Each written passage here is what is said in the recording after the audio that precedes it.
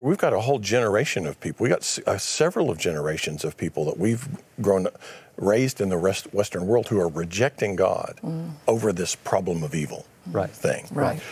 They see a lot of this suffering and tragedy in the world. They see suffering and tragedy in their own life, and they think they've been told a view of God's sovereignty that basically says God gets his way exactly the way he wants it at all places, at all times, in all seconds on planet Earth.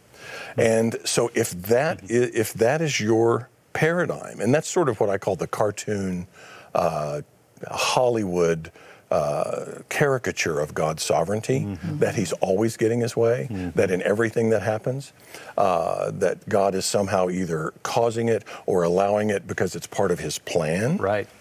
If that is your paradigm, then you really do have a God is good problem. And we've presented that problem to generations of people. One of these paradigm shifts that we have to understand is that God is sovereign in the fact that he's moving history to the ends that he has predetermined. His history and the flow of events will ultimately culminate the way just as God has ordained. But he's smart enough and brilliant enough to allow people to choose, to allow people free will. We're living in a broken world filled with broken people. And if you go all the way back to the garden, what you find is God delegating dominion authority to this planet, to humans. And so what God is doing and has done is he's played within the rules, so to speak, of the system that he created when he delegated freedom of free will to Adam and Eve.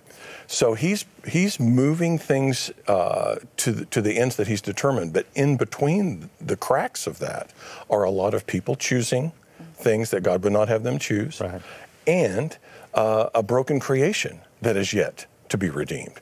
So, for example, right this moment, there is something, and I don't mean to get overly heavy on us, but right now, this very moment, there's something unspeakable being done to a child somewhere as we sit here. And that is not God's will. God is not in any part of that. He would not have that happen. And what he wants to do, because he decided to partner with Adam and Eve in his plan for the earth, which went awry because of their freedom to choose, that God has been restoring through his son, Jesus Christ. He's chosen to partner with us.